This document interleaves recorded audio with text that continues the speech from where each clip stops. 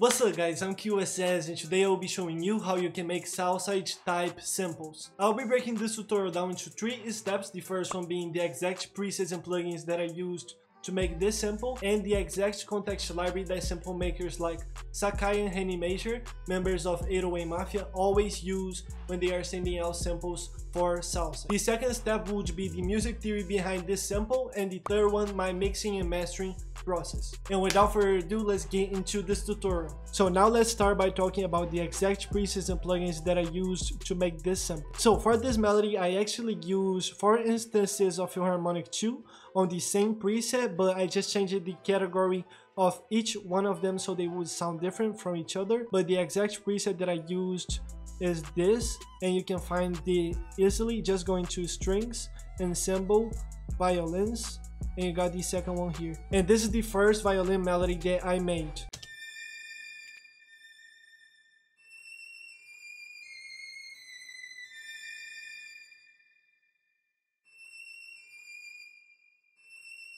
So for this violin, I chose the F-sharp 3 category. That I don't know what that is, but it's probably the sustained violin or something. And as you guys could hear, it can't play notes above, I think, E, and it can play notes below A, so it changes the category. And that's pretty much it for the first violin melody that I made. And now for the second violin melody that I made.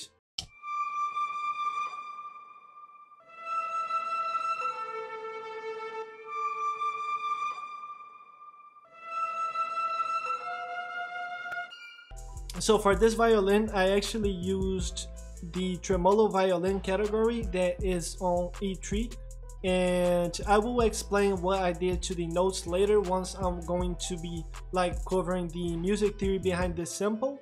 But for now, that's just the sound selections, and that's pretty much it for the second violin melody that I made. And now for the third violin melody that I made on this sample.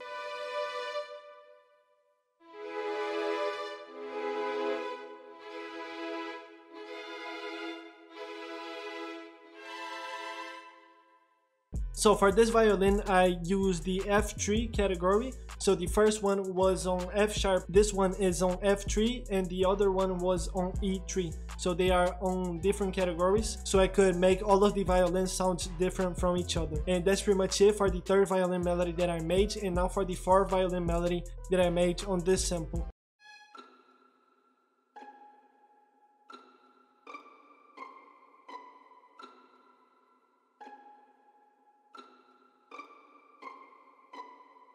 So for this violin melody, I use the D3 category, which plays the violin on like the pizzicato category.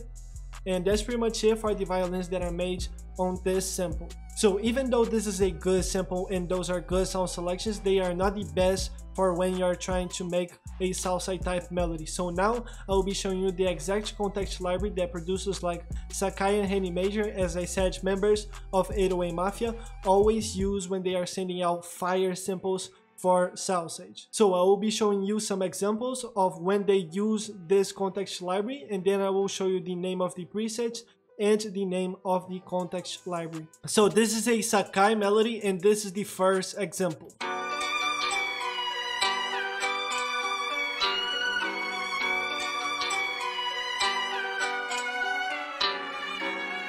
And you can easily remake that counter melody by making this pattern here and by using this preset called Gypsy Romantic Violin from the Balkan Ethnic Orchestra. And this is how it sounds like.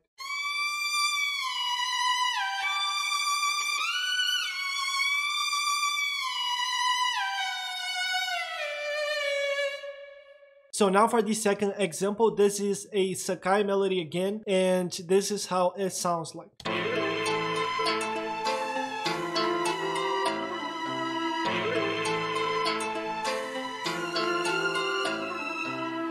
And you can easily remake the counter melody by making this pattern here and by using the same preset and the same context library. And this is how it sounds like.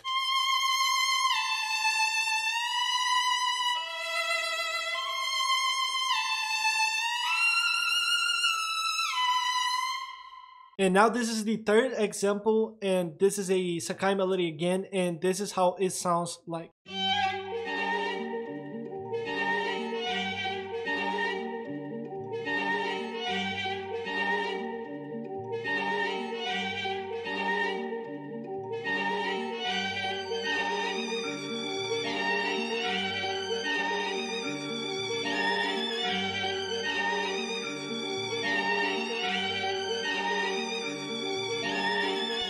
So it is pretty easy for you to remake that counter melody, and you can hear a counter melody being played here with the strange violin and here. So you can make the first counter melody by actually using a different preset but with the same context library. It is the Gypsy violin from the Balkan Ethnic Orchestra, and this is how it sounds like.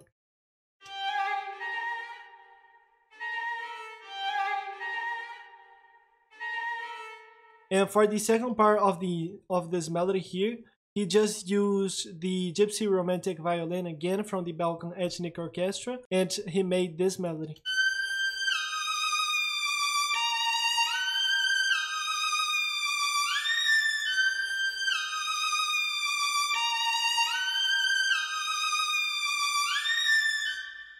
And now for the fourth example, and this is a Henney Major melody.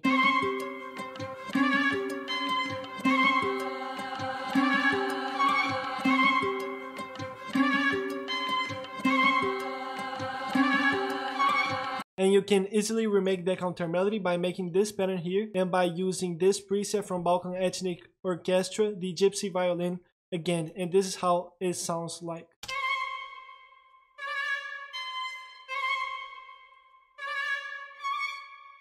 So now for the fifth example, and this is a Henney Major melody again, and this is how it sounds like.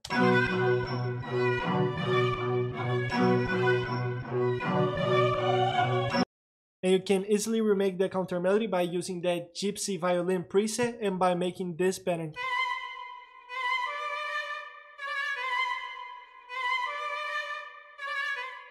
And now for the sixth example, and this is another Henney Major melody, and this is how it sounds like.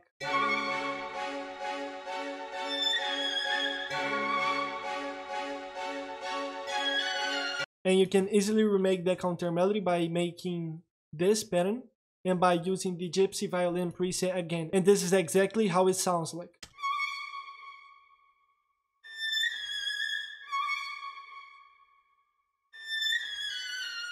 And now for the last example. This is another Henney Major melody, and this is how it sounds like.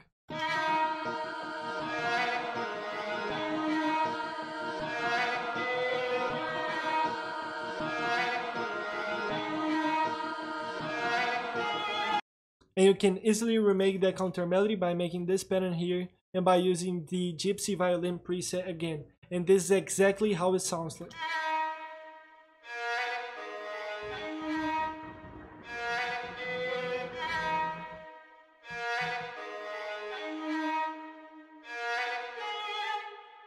So if you are trying to make Southside type samples, make sure you are using the Balkan Ethnic Orchestra and use one of the two violin presets because they are very good. And that's not it for the examples, that's it for the Henney Major examples, but now I will be showing on the screen some snippets that you can hear Sacaii using this context library again.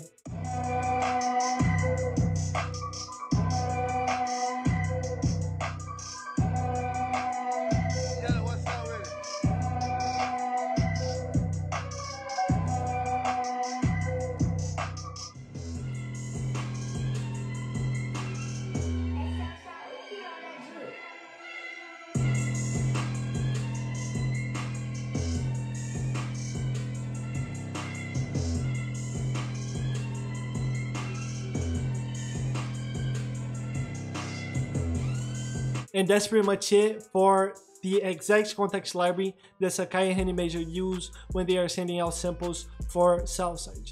And now for the music theory behind this sample. So I started this melody out with the A harmonic minor scale, and the A harmonic minor scale, not the A harmonic minor, but the harmonic minor scale is the best scale for when you're trying to make Southside type melodies because it is very dark and because it is very tense. And it is very tense because you got notes that are very close together. So if I just grab the minor scales and put it side by side with the harmonic minor scales, you will see what I'm talking about. So I have all the minor scales side by side, and you can see that the harmonic minor scale, which is the first, has more notes that are close together than the melodic minor, that only has 2, and the aeolian that only has 2. And this little difference between the scales is what makes the harmonic minor more tense than other scales. So that's pretty much it for why I used the harmonic minor.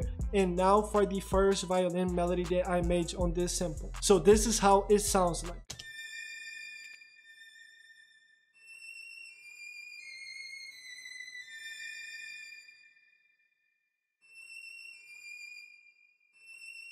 So for this category that I chose to make this counter melody, I can't actually play notes that are above E and notes that are below A because it is on a different category.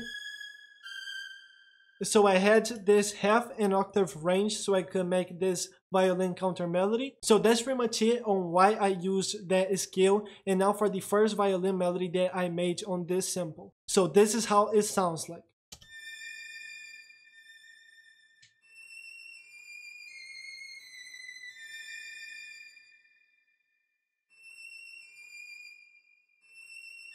So as I said, this category can play notes below, my bad, above E, and it can't actually play notes below A because it starts playing on a different category. So I had this half in a range octave so I could make this violin counter melody, but this wasn't actually a problem because my whole goal with this counter melody was to make a very catchy counter melody. And for you to make a very catchy counter melody, you need to use notes that are very close together, and you can see that I did exactly that on this counter melody here. More on those notes here, and that was my whole idea when I was making this violin counter melody, making it as catchy as possible. So once I had that violin counter melody, I started making those violin chords, and they playing together sound like this.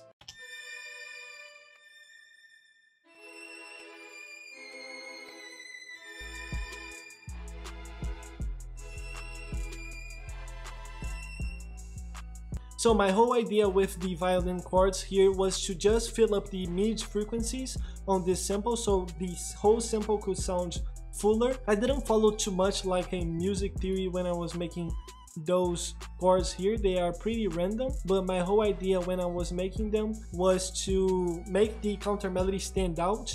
That's why I made the velocities lower and all of that. And I just chose to use chords that weren't too tense when the melody was going down on pitch, and when the counter melody was going up on pitch, I chose to use chords that were higher on pitch and that were closer to each other, than making them more tense. And that's pretty much it for my whole idea when I was making those violin chords. So after I had the first violin melody and the second violin melody, which is the one with the chords, I chose to add this pizzicato melody, and all of them playing together sound like this.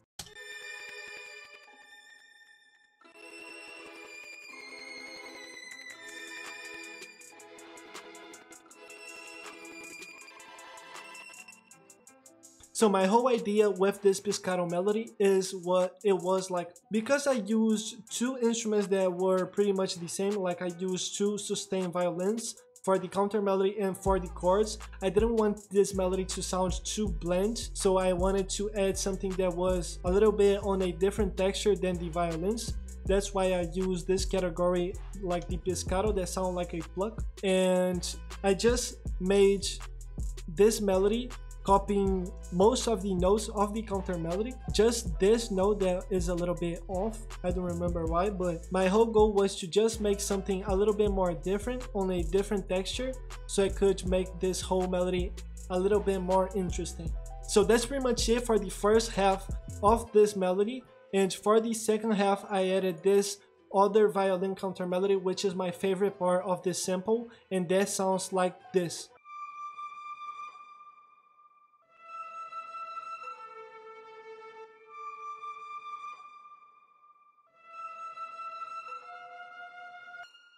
So my whole idea with this was to make the second half of this melody way more interesting, and I didn't need it to do too much with the notes because the sound selection was so cool, like the violin tremolo, like without halftime it sounds like this.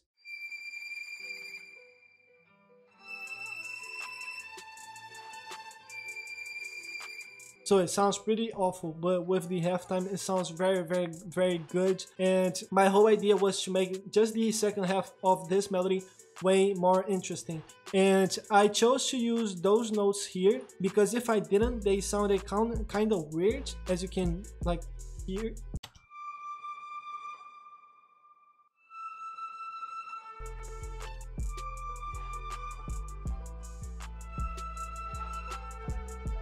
They sound a little bit fuller. I don't know why. When you are making melodies with the halftime turned on, you will make something that doesn't look right, but it sounds right, you know?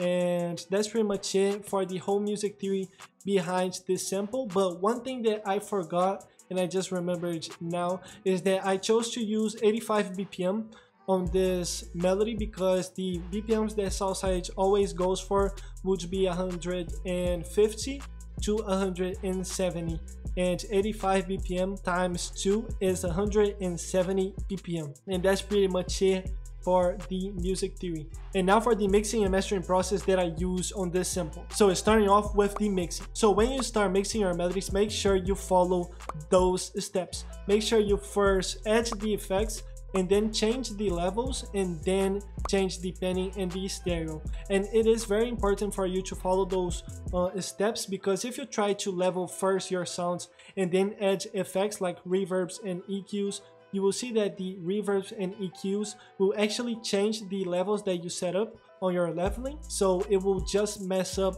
every single thing that you did on your leveling. So make sure you first add the effects and then change the levels. So for the effects on this melody, they are very basic. I just added like the halftime on the tremolo violin, and for all of these sounds I just used a reverb so I could make them sound more ambient, and that's pretty much it, and sound as if they were played on a orchestra. And one tip for you when you are trying to add reverbs is for you to add on every sound that you want to add reverbs, you add a reverb that has the same size, high cut and low cut, so they can sound as if they are playing on the exact same room. And that's actually pretty much it for the effects. And for the panning, I just put the counter melody and the pizzicato more to the right, because the pizzicato was playing on like the mid frequencies, while the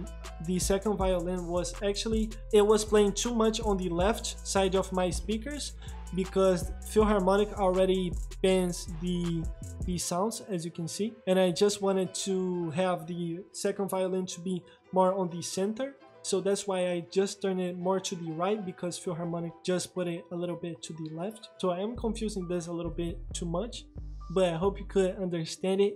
And that's pretty much it. And when it comes to the mastering, I didn't add anything, but that's something that it is very wrong that I did. On your masters, make sure you always add compressors so you can make your melody sound very glued together. On this melody in particular, I didn't want to add a compressor because I thought my levels were already very solid, because I already took a lot of time just changing and leveling my sounds. And that's honestly pretty much it. After I had all of that, I just clicked here, press Alt R, rendered this sample, and then just pitch it a lot down and normalize it. And the final product sounds like this.